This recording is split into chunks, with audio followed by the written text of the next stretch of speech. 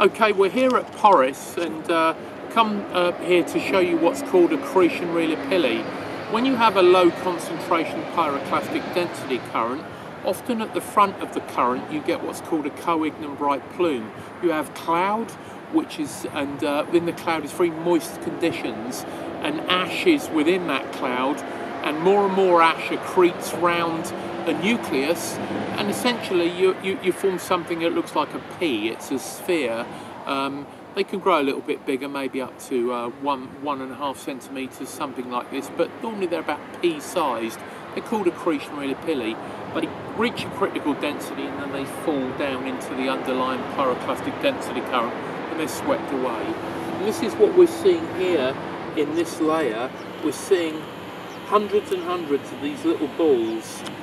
As I say, these are smaller than pea-sized, but they're called accretionary lapilli. The overlying pyroclastic density current, the Ignimbrite, is this monster here, which is a big one, the Poris Ignimbrite here. And you can see that there is lots of pumice here.